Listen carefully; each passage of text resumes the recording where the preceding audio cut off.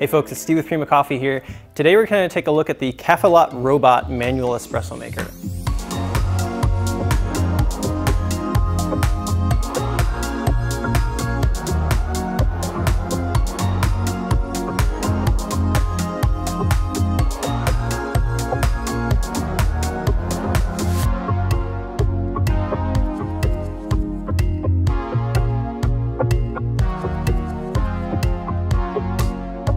This is a pretty unique way to make espresso. It's got a very novel configuration with the basket and piston, and it is truly a really nice and well-made manual espresso maker. It's like every bit as quality as some of your higher-end home machines might be.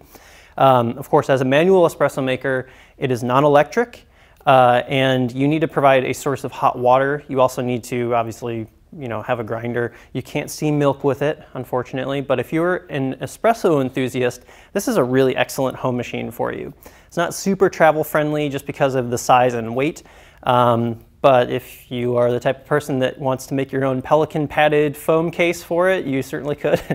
Overall, really excellent home machine, and I'm going to dive right in and show you how to make espresso with this.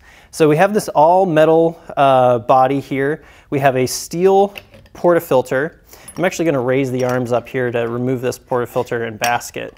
Again, it has this novel system where you'll see right now the piston actually extrudes kind of beyond the body, and the portafilter itself is quite deep. You actually have this very deep custom basket made for it. It's a 57.5 millimeter diameter basket, but it holds, overall, it holds about 150 milliliters of water. And part of that, of course, is also taken up by coffee. So the way that you load this is pretty interesting. Inside, you have this little steel dispersion screen. Of course, you have this very deep basket, and you'll put your coffee in, you will tamp it, put the screen on top, and then put your water on top of the screen. You also have some optional paper filters that come with the device. You can actually put that on top of your puck. That actually leads to some interesting things with shot pulling that I'll get into a little bit later.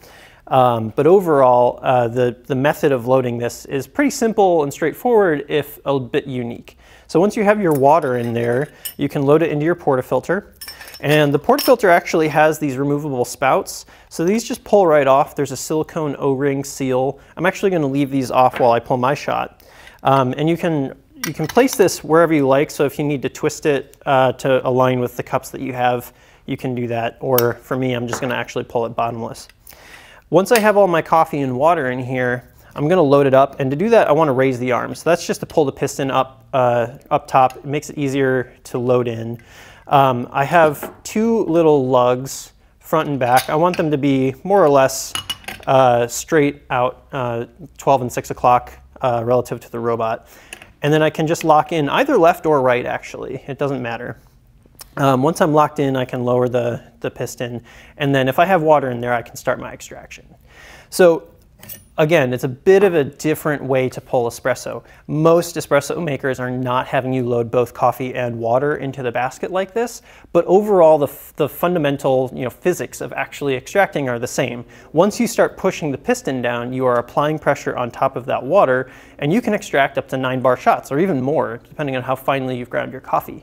Actually, for me, I prefer to pull a little bit less, more like 7 to 8 bars of pressure. But that is mostly a personal preference thing. On the barista model, you'll see here I have that pressure gauge. The standard model does not have that. You can get a feel for the proper pressure to pull shots, and really there's a lot of wiggle room there. Once you get a feel for how much pressure might be involved, you don't necessarily need a visual feedback mechanism. You can have that sort of tactile feedback of how much the arms are sort of resisting your force. It takes a little bit of a feel, takes a bit of getting used to, but you can still dial in coffees and pull excellent shots even without that pressure gauge. So depending on how much of an actual metric you want to have, the gauge isn't really necessary. It is perhaps nice to have in terms of consistency and understanding how your shots are extracting. So I'm going to go ahead and load this up and pull a shot for you. One of the things that you'll notice, of course, is we have these two legs. that make it a little bit tough to put most espresso scales underneath.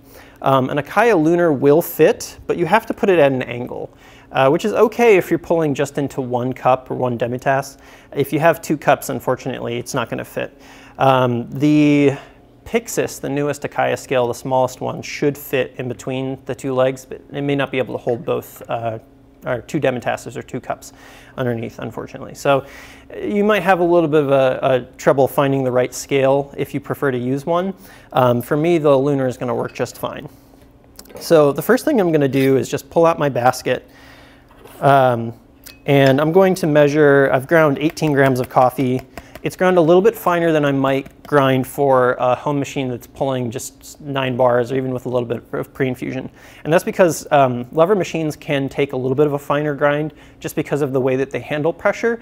As you're pushing down, you have a slower ramp up in pressure, and of course you can manually adjust on the fly how much pressure you're applying. So you can have shots that run 60 seconds and taste great because you've pulled them at a lower pressure and ramped up a little bit more slowly. So I'm going to add my 18 grams of coffee here. The basket will hold about 25 grams as a max in our experience. It's a little tight if you get up that much, but you can make it happen. And really the limit is how much water you can add appropriate to the amount of coffee that you're using. Again, it holds about 150 milliliters total. And that includes, you know, the space taken up by the coffee, the distribution screen, and the paper filter if you choose to use it. Now they include this handy tamper. As a slightly off size of basket at 57.5 millimeters, you might have a hard time finding a compatible tamper. A 57 millimeter tamper will do the job if you prefer to have one. Of course, the handle on this is a little bit small. I actually prefer to thumb tamp.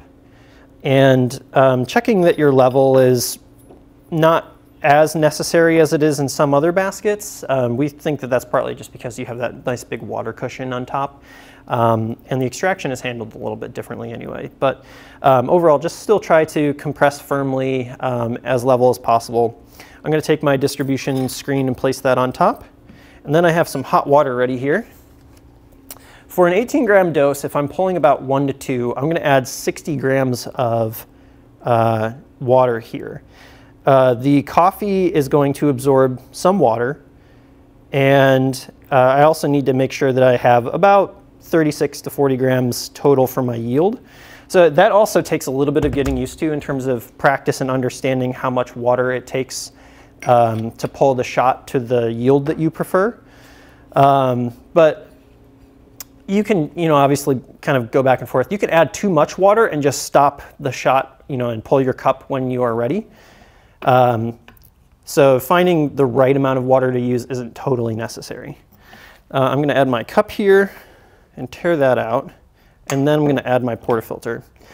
So again, just to lock on, I want my lugs at 6 and 12 o'clock, and I'm going to lock it in to the right, add my cup, and then I'm going to start a timer because I'm just immediately going to apply a little bit of pressure. And you'll see on my gauge, my pressure is going to start to build. I don't totally have a feel for what 9 bars feels like, so with the gauge facing away from me, I'm going to have a little bit of a tough time probably nailing the perfect pressure, but you will feel a pretty good bit of resistance. 9 bars is actually kind of strenuous to maintain. It helps to stand directly over the robot, and so you can apply more of your sort of posture into the arms. But anywhere between 6 and 8 really is fine for an extraction. And lever shots, as I said, they can take a little bit longer. They can go, even up to a minute or more, and still be good extractions. So I'm going to stop this right at 40. I'll have some drips that fall onto my little silicone pad here. And I'm going to taste this. That shot ran, looks like around 50 seconds.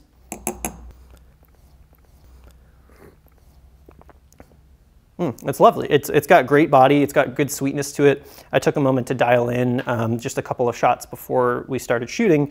And overall, I think what we love about the robot is that as a lever machine, it actually is somewhat forgiving in terms of how you apply pressure and pull shots. You can get some pretty good, if not perfect, rather not quite perfect, but pretty good extractions without too much, fiddling and guesswork. As long as you're getting an appropriate ratio for the coffees that you're using, and you're pulling coffees that you like to shot profiles that you tend to enjoy. So if you prefer a stronger shot, and you're pulling 1-to-1 in terms of ratio, you don't really have to worry so much about perfect pressure or perfect time, because just the way that lever machines kind of pad out how picky some coffees can be.